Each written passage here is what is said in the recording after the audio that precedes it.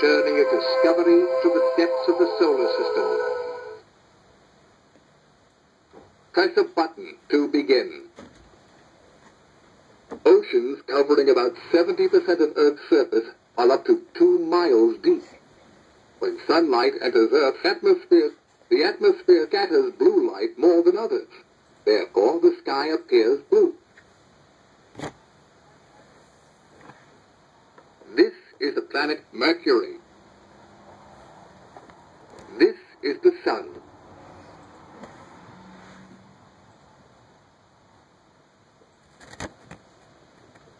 This is the planet Venus.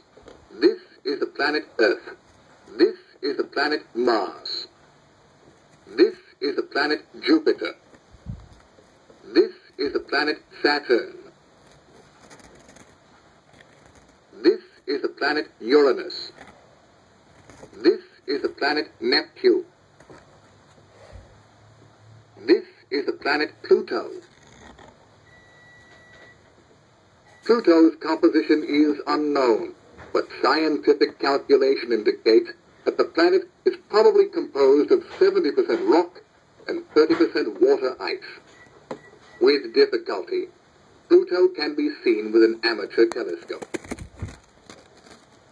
Pluto is the smallest planet in the solar system. Pluto is more than 3.6 billion miles away from the Sun, or about 40 times the distance between the Earth and the Sun. This is the planet Jupiter.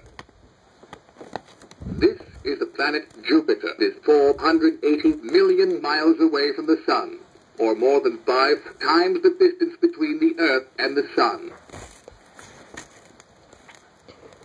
This is the planet Saturn. Saturn has 7 major rings, most of which are composed of ice particles the size of fingernails, and ice chunks the size of a butt. The rings are about 6 miles thick. Saturn's rings move at speeds up to 1,100 miles per hour.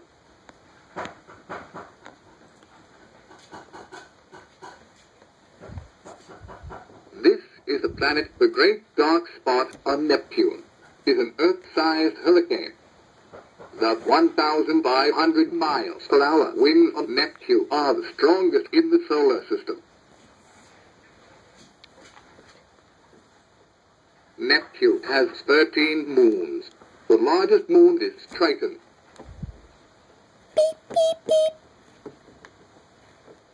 Neptune is the 4th largest planet in the solar system. Its diameter is about 30,775 miles. This is the planet Pluto. Pluto has 1 moon, Charon. This is the planet This is the planet Neptune. Neptune has, but this is the Uranus has 27 moons.